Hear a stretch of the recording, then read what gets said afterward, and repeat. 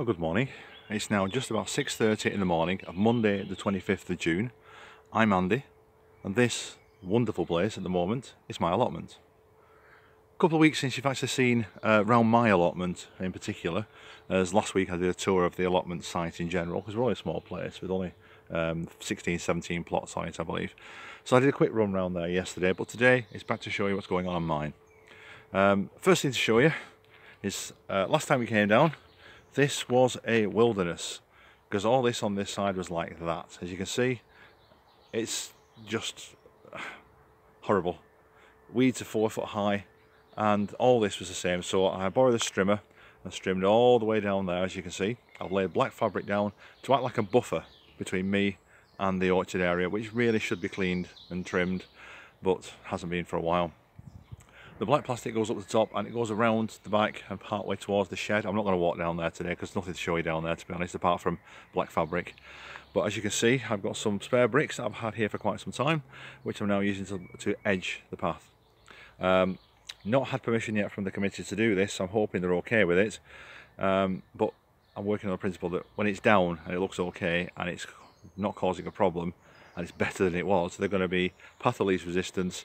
Why have me take it all up so they can do it again? So I'm hoping that's the way it's going to go anyway. But watch this space. So, start of a path. This right hand side I'm going to be putting fruit bushes down to make a fruit hedge.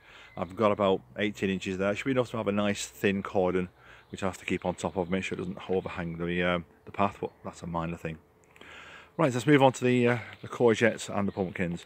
As you can see, we have now got flowers coming on a couple of courgettes there, and this one over this side in the middle there was a butternut squash, which was the biggest plant when it went in.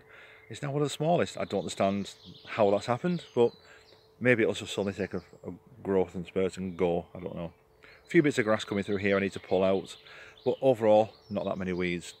And at the back down there, as you can see, we've got a huge pumpkin right at the very back, going absolutely massive, that one now. It's going to start trailing any day now.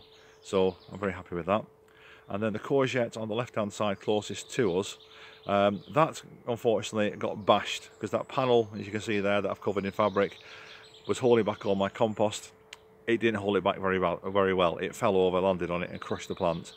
The small yellow courgette was starting, got crushed off, but the plant itself is recovering, but the one behind it is the same variety, and you can see the difference between a crushed and non-crushed. So hopefully it'll be fine. Square foot gardening bed. At this end I tried to plant some more crops, but with the weather we've been having, very few have come through. I've got some leeks coming through, I've got some radishes, more radish than anything else to be honest, and some beetroot in there. Hopefully they'll be alright, we shall see, we shall see. And then at the back there, all my salad crops, as you can see, are doing absolutely fantastically well. Got some pak choi there, which is starting to go to seed, unfortunately, because it's the heat, they don't like the heat. When I planted it at the beginning of June, it's normally okay, because it's July, August, we normally get the heat, but fantastically well. So I've got some spinach, I've got some mizuna, I've got some carrots hiding underneath there, those are turnips, I've got rocket, I've got lettuce, Loro Rosso, everything in here, all crammed together, doing really, really well. Fantastic. Onto the currant bed. Not sure if you can see that in there, but some fantastic black currants coming now. These are virtually ready. Another few days I'll be taking these, but doing absolutely wonderfully well. This is probably a better one to show you there. Lots and lots of currants on there, doing great, and the gooseberries are going red, which is nice. So they'll be coming off very soon. In the middle of there as well, maybe you can see over there, I've got some red currants. I trimmed that bush right back last year because it's getting too big. Perhaps a mistake because it's hardly got any fruit this year, but still. At the bottom of here we have got raspberries, just the odd one or two. Now I've already had about 700 grams of raspberries off here. It's looking like I'm probably going to get another couple of kilos. Single red currant bush over there, that one's not been trimmed back, and you can see the difference. Look how many red currants we've got on there, and white currants, absolutely heaving with them. They're being picked tonight. This bed here has got onions, carrots and garlic, and as you can see they're all doing fantastically well. 5 different rows of different carrots, and I've got half a dozen rows of garlic at the front and onions at the back here. And that's a big weed coming through the middle, which I'm just seeing I'm going to grab now. Stupid weed. Alright, gone. A few more weeds in there I need to get out, but most of it has been kept fairly weed free, so it's doing okay. Quick glance at the strawberries. Let me get down past the raspberries. Now, these are my strawberries. Now I've had so far about 7 kilos of strawberries from here. As you can see, as we walk along here, strawberries everywhere. Doing really, really well. This is where you can see the path. Again, I said there's nothing much to see. Just go around there, around the corner, and halfway down there. Rhubarb doing really, really well. Excuse my shadow. And my grandson's bed. Now yesterday we pulled off about 700 grams of strawberries from his little bit here, and a couple of 100 grams of raspberries. So he's very happy. We also harvested his garlic, some of which turned out to be shallots. Don't know how, but they did. Blackberries coming on fantastically well, but not ready yet, nowhere near ready yet. A few more weeks yet to go on these, and we'll have them sorted. Okay, back up here. This is my dumping bed at the moment. I've not really done anything with it for ages. I just need to clear it all out, get some soil, some manure in it, and then finish off. Beans doing well. Not starting to twine as yet, but they're getting close. They're getting close.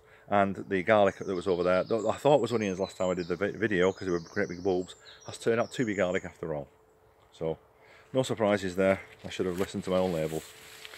Potatoes, first earlies. Now, because these are all in buckets, I'm struggling with these in the wind, in the sun, because they're starting to wilt and not give anything really. So I have to be careful and keep topping up with water. It's the only thing I'm watering on the plot really, are these and the hanging baskets. Potatoes. Now, I'm not sure what happened with this bucket, because I've got 2 potatoes in each bucket, and I think, is that potato coming through? No, that's weeds. Those are little weeds coming through. So I don't know what's happened to this, because they've been treated exactly the same as the others. And this is Sapo Mira, so they should be fine. I mean, look at those in the other 5 buckets, and that bucket, nothing. I definitely put potatoes in it. I'm sure I put potatoes in it. Over this side, these were put in really, really late in the bags. That was the pink fir apples. So they're doing fine, but again, it's just going to take some time. Brassicas. When you last saw these, they only just been put in. Look at them now. They look like proper cabbages. And there's some kohlrabi in the middle there, which I'm hoping you can see okay. And they're coming on quite nicely. And proper cabbages again at the end. Sweet corn doing fantastically well. And the one that I dropped this big piece of wood on here, when I was trying to move it before and broke it, it's in the middle there. And it's doing okay. It survived, woohoo. So it's just been a little bit stunted. It'll be fine. More sweet corn. More brassicas. Now I've got one there that's gone to seed, which is a purple sprouting. It sprouted early, but I've got purple sprouting there. I've got calabresa here, and then at this top end I've got red Brussels sprouts. So inside there, excuse my shadow yet again, I've got some red Brussels sprouts. Quick run around the greenhouse to finish off because we're 8.5 minutes. Okay, the tomatoes last you saw were very tiny. I've started to grow a bit more now. Now they're probably about a foot tall. So I've got 2 different plants of 4 different varieties in there. I was going to put more at the back, but I haven't got around to doing it yet. I've been busy, I've been out and all the rest of it. Fruit bushes, I keep saying that, I've got to get these in, but now I've built the path at the bottom, I can find somewhere to put them. Peppers at the back doing really well, and a couple of peppers there. Peppers in the front need putting into bigger pots, but I haven't got space for them at the moment. Celeriac in there doing really, really well. Swede doing well. Peas at the front here in this trough. Not as many come up as I was hoping, and they're all coming up at different times, which is a bit strange, but still. These are the garlic, which I thought were onions, but the reason why is because I saw the top of that one, and it was like greeny, like looking like an onion, but it's actually garlic, all that. This is from my grandsons. This is what we picked up yesterday. As you can see, we've got some garlic, and we also have shallots. How we got shallots I don't know, because I didn't plant any, but we got shallots. Not complaining. He's got something for free. And then all my herbs and my tumbling toms, which I still haven't got in the ground or in the pots. I've got to do that. I really have. I've got so much to do with so little time. It's just annoying. In there, this was I was supposed to be planting my parsnips. I think I may have 1 parsnip there, but apart from that, everything else is weeds. So this is a failed experiment. Down there at the back I've got herbs, and the front, the brassicas that I planted that have just survived. That tray, all gone. So, just over 10 minutes, which is enough for anybody. Fantastically lovely day today. Unfortunately only down here for another hour. I've got work to do today, so I thought I'd come down and have a good start while I had the opportunity. And what a fantastic view this is. It looks absolutely fantastic, which is helpful when you get to sort of the winter time and you're looking at it thinking, why am I bothering? It's looking back on videos like this and seeing what can be achieved with a lot of work, admittedly, but it's still achievable, and it's great. I'm very, very happy to be here. Anyway, thank you all for watching. Thanks for subscribing. If you do like what you see here and you want to follow the progress of my allotment, hit that subscribe button. Send me messages if you like. Send me photographs of what you're doing. Enjoying it. Just enjoy your gardening is the way I'm enjoying mine. Anyway, that's all for now. Thanks for watching. Bye bye.